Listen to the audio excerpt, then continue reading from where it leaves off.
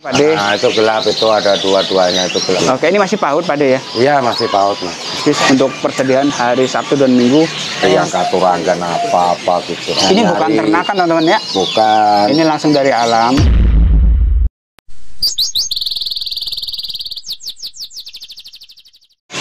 Assalamualaikum warahmatullahi wabarakatuh, sobat Kicomania. Selamat siang. Untuk siang ini OMJ Channel hadir di Pasar Burung Pramuka, Matraman Jakarta Timur. Dan untuk posisi belakang gedung Pramuka, parkiran mobil ya. Dan untuk siang ini OMJ Channel doakan semoga sobat Kicomania semua dalam keadaan sehat walafiat, dimudahkan, dilancarkan, dan diberkahkan untuk rezekinya. Amin. Selamat menunaikan ibadah puasa untuk teman-teman yang menunaikan. Mudah-mudahan ibadah kita semua diterima oleh Allah Subhanahu wa Ta'ala. Sebelah sini ada toilet teman-teman. Nah, lantainya dasar yang mau kita tuju dari kios burung Bajang ya, lantai dasar. Nanti kita lihat ini kiosnya adanya di sebelah sini. Dukungannya channel subscribe, bunyikan lonceng. Terima kasih. Ini untuk padenya. Assalamualaikum Pade. Waalaikumsalam warahmatullahi wabarakatuh. Gimana kabarnya Pade? Alhamdulillah seger. Alhamdulillah segar. Jumat berkah mudah-mudahan Pade ya. Amin ya rabbal alamin Mas. Berkah banyak rezeki. Amin. Berkah rezeki. Oh iya Pade, ini stok burung apa nih? Stok burung kecil-kecil Mas, banyak Mas. Ya stroberi, perkutut, kenari, tekukur, tekukur warna tentunya. Ya masih burung kecil-kecil lah Mas lah. Oke lah, nanti kita pantau aja ya. Iya. Biasa tahun-tahunnya yang mau mantau dari jam berapa di sini? Ya biasa buka dari jam 5 pagi Mas, nutup jam 5 sore. Nutup jam 5 sore. Ya.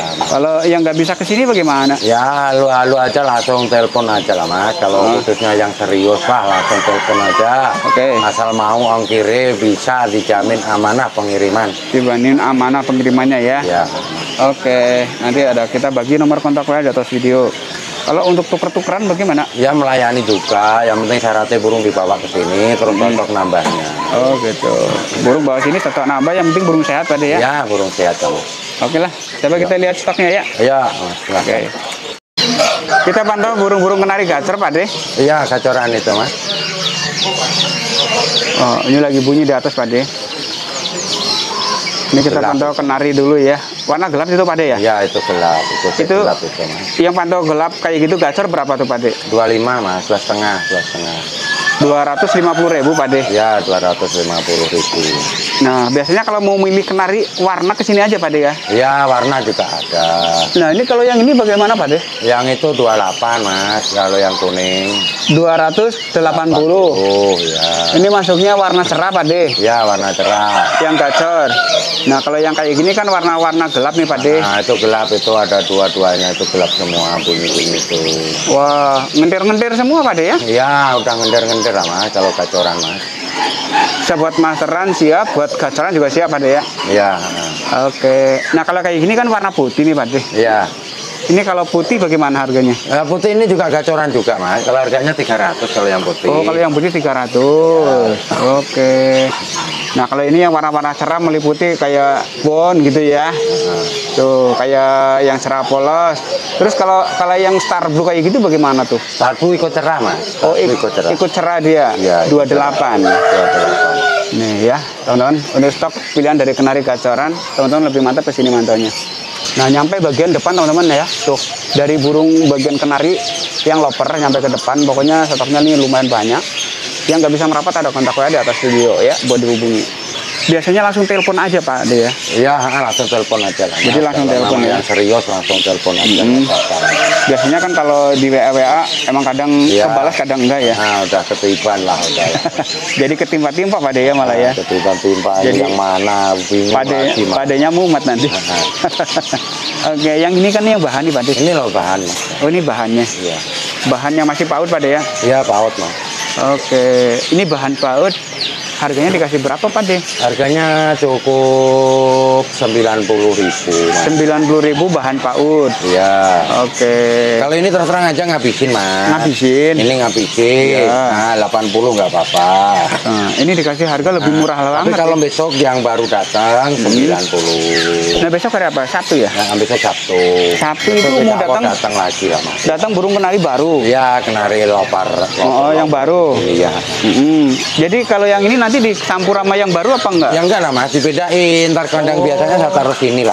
Oh, pokoknya yang di sini pokoknya ya. Ya, ya kalau teman-teman. Kalau mau milih ini yang harganya 80.000, ya, yang stok lama ya. Ya. Nah, kalau yang ini? Ini 90. Ini 90, baru, ya. Masih baru.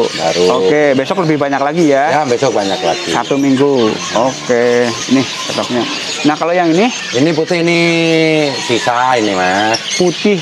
Sisa yang kemarin. Sisa yang kemarin. 100. Ini 100. Nah, kalau baru datang 110. Kalau baru datang 110. Ya. Jadi nanti teman-teman tinggal ngomong aja kepengen yang sisa apa yang baru gitu ya. Ya. Harganya beda Pak De ya? Beda, Mas. Oke. Nah, kalau yang bawahnya ini yang gelap. Ini yang gelap. Ya. Gelap masuknya yang baru ini Pak De? Ini baru semua, Mas. Kalau yang sisa itu tinggal berapa ekor itu? Oh, gitu. Yang ini yang sisa Pak De? Iya, ini sisa kemarin. Ini 50 nggak apa-apa. Berarti ini dikasih harga 50.000 Pak De? Ya, Mas, 50.000. Nah, ini dikasih harga 50.000 teman-teman dari burung kenarinya ya. Yang mau milih. Nah, kalau yang ini emang harga berapa? Ini 60 ya. Oh, ini 60.000. Ya. Beda-beda Pak De ya? Iya. Beda-beda. Oke. Ya, burung kan memang bagus yang pertama, toh, Mas. Iya. Kalau yang pertama ibaratnya masih seger kali ya? Iya. Besok datang lebih banyak. Puas, ya. Besok datang banyak lah, Mas. Lebih banyak lagi Pak De ya? Iya, iya. Burung kenarinya tuh. Oke, cakep-cakep ya burungnya ya. Yang mau milih langsung ke sini aja. Nah, kalau yang ini warnanya? AF, Mas. Oh, AF. Oh iya, AF ya. AF kan ada warna cerah, ada warna gelap Pak De? Ya, ini terus terang aja nggak bikin. Besok harga 140, Mas. Besok harga 140. Ya. Kalau yang sekarang yang ini? Sama lah, sekarang juga kalau mau ambil 140 nggak apa-apa. 140.000. Ya. Ini di sini ada yang pakai ring, ada yang enggak ya, teman-teman. Tinggal pilih selera nanti. Warnanya ada yang gelap, ada yang cerah. Tinggal pilih seleranya juga. Tuh ya, stoknya. Besok lebih melimpah lagi teman-teman untuk persediaan hari Sabtu dan Minggu. Biasanya di sini full kenari ini Pak De ya. Iya. Tuh. Untuk ecer grosir teman-teman yang nggak bisa merapat ada kontak WA di atas video. Buat nanti dikirim tapi langsung ditelepon ya. Jangan di WA takutnya nggak kerespon. Sabtu Minggu banyak orang biasanya atau pengunjung ya. Nah, kalau yang ini nota apa nih Pak De? Ini AWW-nya, Mas. Oh, ini AWW-an. Ya, CW-an. Ini AWW-an ya. Ya. AWW model gitu ya? Iya, iya. Ini AF apa loper? AF, Mas. Oh, untuk yang AF. Harganya berapa ini Pak De? Harganya 150. Ya. 150 ya. Ya. AWW-an siap encus? Siap, Mas. Siap tidur lah. Oh, siap encus. Ya. Oke, yang mau ternak ya ini ya. Yang sebelah sini burung kenari nih Pak De? Iya, iya, Mas. Ini burung kenari. Kita lihat kenarinya stok banyak nih Pak De. Iya, F1, Mas. Baru satu. Ini nota dari F1 atau kenari F1. Ini burungnya seperti ini. Ini kan warnanya ada yang gelap, ada yang cerah Pak De. Iya, Mas. Dikasih harganya berapa nih Pak De? Harganya 225 lah. Kalau yang gelap 200 nggak apa-apa. Jadi kalau yang gelap 200, yang cerah 225. Mas. Oke, ini masih PAUD Pak De ya? Iya, masih PAUD, Mas. Kisaran umur 2-3 bulan Pak De ya? 3 bulanan, Mas. 3 bulanan. Oke, 3 bulanan. Ini burungnya seperti ini, teman-teman. Teman-teman yang kepengen milih-milih lebih mantap atau lebih jelas, milihnya ke sini ya. Nih, stoknya ada 2 kandang di sini Pak De ya? Iya, 2 kandang. Ada 2 kandang. Oke, dari kenari yang nota F1-an. Burungnya seperti ini ya. Nah, kalau yang ini kenarinya sepertinya agak gede Pak De, yang ini nih. Ya. Beda ya? F2. Oh, ini F2. Oke, ini seperti ini. Harganya berapa nih Pak De? Udah cukup 400. 400.000. Ya. Hijau botol nih. F2 400.000 ya. Hijau botol. Stoknya tinggal 3 ekor di bagian atas. Wah, ini persediaan perkutut banyak banget ya Pak De? Iya, banyak. Hujan-hujan banyak perkutut. Iya, memang sekarang lagi dipromoin perkutut lah. Buat burung bapak-bapak ini ya? Iya, burung bapak-bapak. Ada perkutut yang membawa rezeki nggak? Banyak yang bawa rezeki. Dari sini dulu aja yang murah dulu. Yang mana yang murah? Ini. Oh, biasanya tahun-tahun suka yang murah ya? Yang ini. Ini maksudnya dikasih harga murah karena kenapa? Agak mudahan sedikit lah, Mas. Oh gitu, agak mudah. Agak mudah. Wah, ini tumpang tindih kayak gini nggak ngamuk ya yang ditindihin ya? Iya, enggak. Wah, Anget ini, malah lah, Mas. Ini kalau orang mau udah ngamuk kayaknya ya. Kurang ajar loh. Harga berapa Pak De? Harga ada yang 10.000. 10.000 ini ya? Ya, 10.000. 10.000-an per ekor. Masih agak muda yang ini. Tuh, tumpang tindih. Kalau burung perkutut mah nggak ada ini ya. nggak ada ngamuk-ngamuk, dia seneng malah anget tuh ya, tumbang tindih. Nah kalau yang ini yang atas? Nah, atas ini yang 15-an. Oh ini 15, agak dewasa apa gimana Pak? Ya dewasa, bukan agak lagi lah Mas. Oh dewasa. Perkutut mana sih ini banyak? Ini bluro Mas. Oh, bluro. Banyak nol dari sono. Wah mantep. Ini kalau semua mau buat ecer atau grosir, maksudnya grosir lebih murah. Ada harga spesial kalau ngambilnya banyak, ada harga spesial. Buat teman-teman yang mau lepasan atau buat grosir ya. Udah full banget. Ini katurangan ada enggak Pak De ya? Banyak, silahkan pilih lah. Oh, kalau mau milih ke sini. Telaten, iya. Yang telaten. Biasanya kalau katurangan kan harganya lumayan ratusan. Iya, ratusan Mas.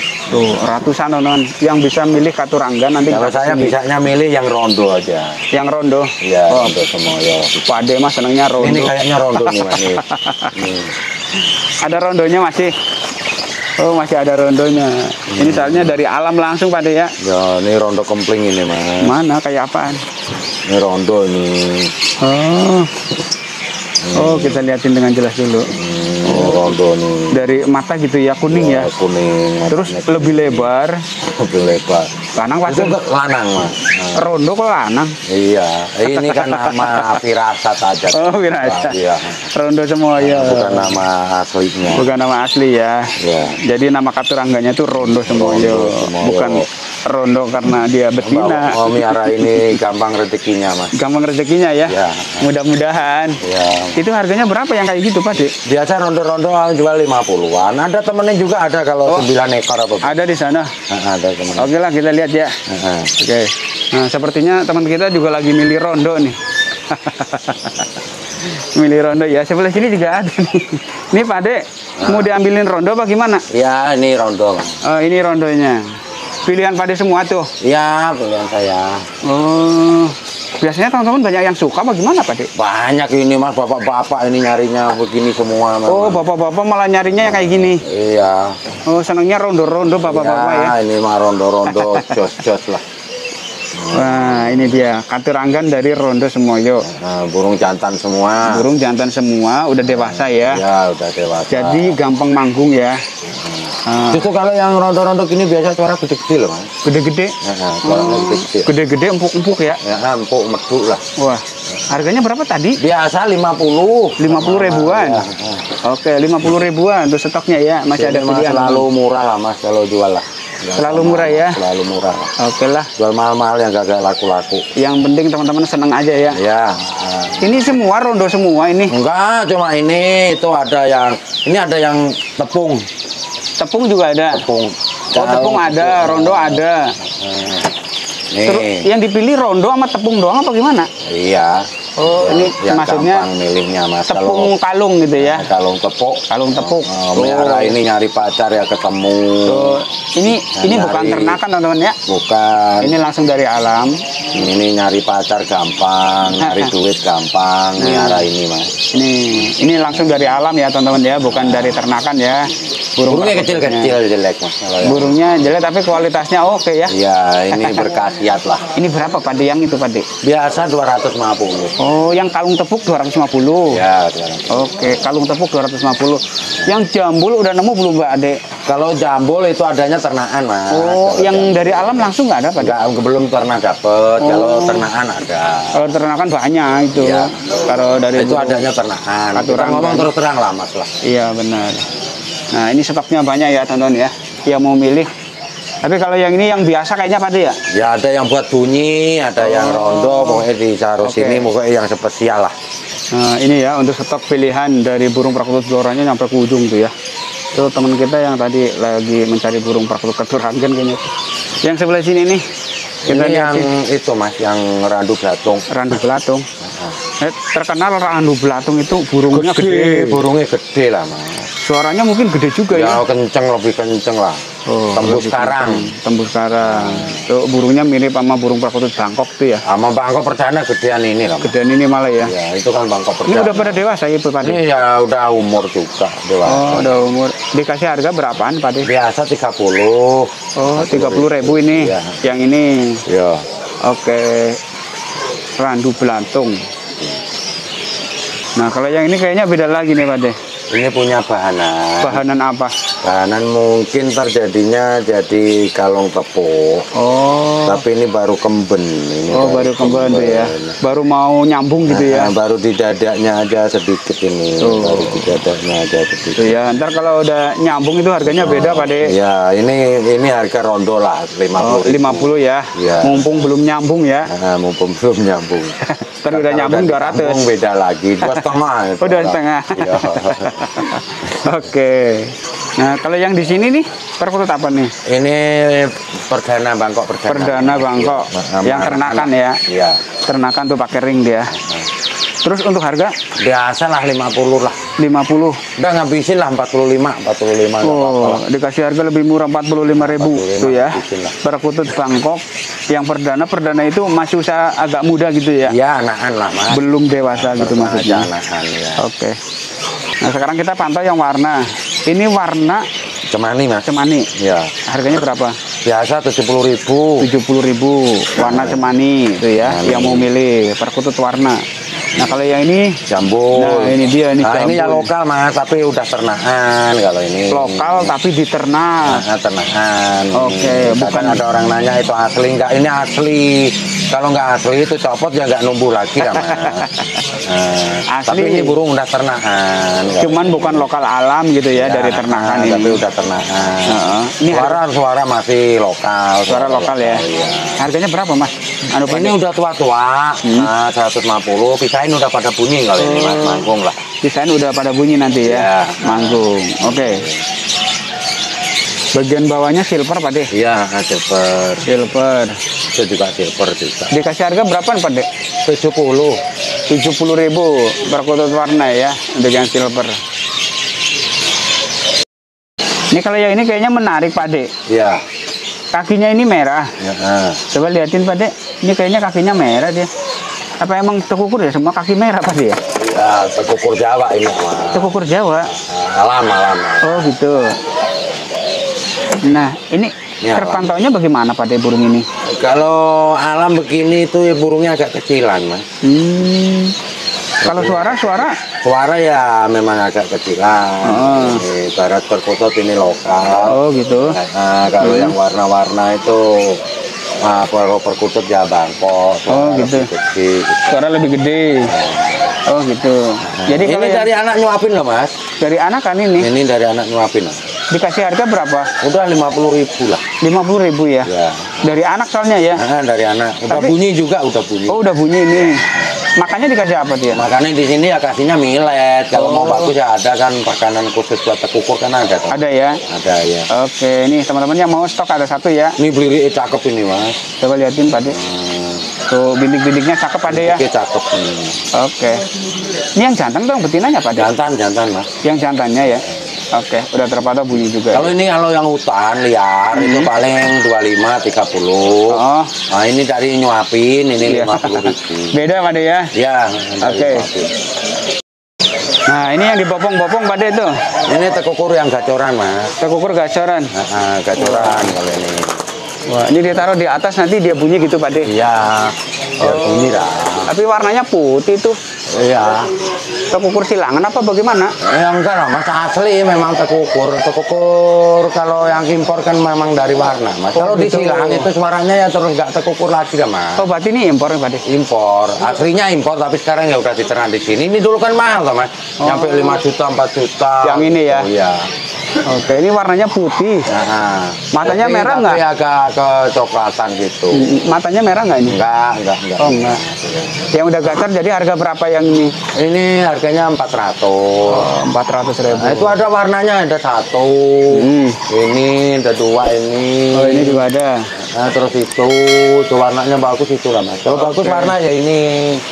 Perkututnya jadi leopard. Masih warna asli. Yang gacoran ini. Nih, warna asli ya, leopard seperti ini. Harganya sama Pak De ya? Harganya 400-an. Oke, sama. Oke. Nah, kalau yang ini lagi dipilih burung apa tuh Pak De? Itu yang mana? Yang lagi milih ini. Itu perkutut lokal lah. Nyari yang katuranggan apa gitu. Nyari yang katuranggan ya. Jadi teman-teman yang tahu lah, pokoknya bisa milih di sini. Biar cepet kaya. Biar cepet kaya. Oke, yang penting sehat selalu lah ya. Iya. Nih, seperti burung yang kita pantau di atas. Ini dari tadi bunyi-bunyi terus tuh, Pak Dek. Iya, tuh udah rajin Mas, memang Mas. Yang ini rajin bunyi ya. Udah belajar manggung lah. Suaranya juga keras itu Pak Dek ya tadi ya. Iya, itu lelah bagus Mas. Wah, Ini burung apa? Perkutut Bangkok atau apa? Itu ring altis Mas. Ya Bangkok, Bangkok ring altis. Ring altis. Untuk yang ini ya. Kalau ini dikasih harga berapa kira-kira? Itu 750. 750. Tinggal taruh di atas bunyi ya. Nah, kalau mau bagus lagi yang tengah ini Mas. Yang ini yang tengah. Yang tengah ini. Bagusnya suaranya lebih kenceng atau? Ya, gimana ya, orang kalau kita jabarkan itu kadang orang kalau belum tahu ya susah Mas. Dari suaranya lah. Dari suaranya. Ngangklungnya itu ya. Ini kan udah manggung, kalau ini udah manggung. Kalau itu kan baru belajar. Yang ini. Dan kalau yang ini udah manggung. Yang ini. Nah, ini. Yang udah manggung berapa? Nah, ini 1 juta. Oh, 1 juta burung aja maksudnya? Burungnya aja Mas. Burungnya aja. Burungnya. Oke, yang penasaran nanti bisa merapat sini Pak De ya. Tapi ini ringnya ring RJ. RJ. Oke. Petrus ya. Iya, Petrus. Oke. Burung yang ditutup-tutup nih Pak De kan? Iya. Banyak yang ditutup. Ya, baru datang ya Mas. Burung apa nih Pak De? Itu zebra pin sama strawberry pin. Oh, strawberry pin yang ini. Ya. Nih, strawberry fin. Jantan betinanya ini ada Pak De ya? Ada Mas. Yang merah yang jantan. Ya.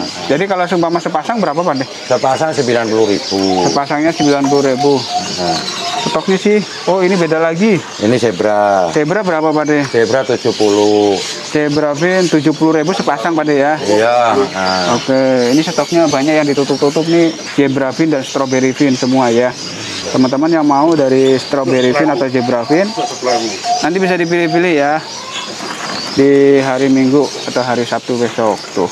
Ini di sini ada yang dewasa, ada yang masih muda. Cakep-cakep ya warnanya.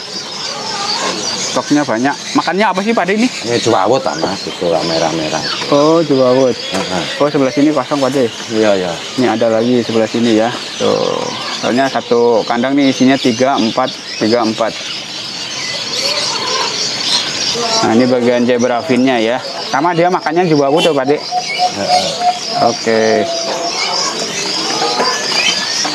Ada burung sisa hijaunya ini Pak De. Iya. Sisa hijau beti atau bagaimana ini? Beti Mas, tapi kacoran tuh siapan kalau mau diternak itu. Oh, siap encus. Siap encus lah. Berapa nih Pak De? 200 aja enggak Mas. 200.000. Iya. Oke, cak hijau stok 1 ya. Mungkin hasil tukar tambah ini untuk teman-teman yang mau buat pancingan. Kalau ini murah juga beti. Beti juga dapat tukeran juga. Berapa harga ini? Oh, udah 200 aja sama lah. Wah, 200.000 ya? Ya. Teman-teman yang mau buat pancingan murah, jantan atau mau buat ternak boleh. 200.000. Stok juga 1 ya. Stoknya nggak banyak ini. Burung hasil tukeran. Nah, ini burungnya beda lagi Pak De. Iya, anis kembang itu Mas. Anis kembang hutan. Hutan. Berapa harga ini Pak De? Udah 27 lah, di promo lah biar murah. 270.000 ya? Ya, 270. 270.000 teman-teman. Dari burung anis kembang muda hutan ya. Yang mau milih-milih nanti bisa ke sini ya untuk milih. Stoknya mumpung masih ada. Ya. Tapi burung bahan ini belum makan fur ya. Ini dari persediaan tekukur. Ini namanya tekukur? Tekukur warna. Tekukur warna. Leopard. Oke ya, ternakan ini. Harganya berapaan Pak De? Ini harganya 250. 250-an. Ya, nego sedikit lah. Nego ke sini lah ya. Ya. Oke, kalau jantan betinanya ini ada? Ya, ada Mas. Ada ya. Ya. Oke, tekukur tuh. Sepertinya kayak tekukur impor ya. Memang impor Mas, cuma ini sudah ternakan sini. Oh, gitu. Aslinya ya impor. Aslinya impor ini ya. Oke. Sudah ternakan sini. Kalau ada orang bilang silangan, kalau disilang ya suaranya nggak tekukur lagi lah, udah beda lagi. Oke. Ini ada stoknya dari burung jalak. Nah, ini jalaknya jalak kerbau. Oh, udah bunyi ya. Harga berapa nih Pak Dek? Harga biasa 50.000 Mas. 50.000. Udah dewasa Pak Dek ya? Sudah dewasa, kalau muda-muda biasa 45. Oh, oke. Kalau dewasa biasanya dia jambul tuh. Tuh kayak gitu ya. Gacor nih biasanya kalau udah dewasa dari jenis burung jalak. Makanya dia dikasih fur.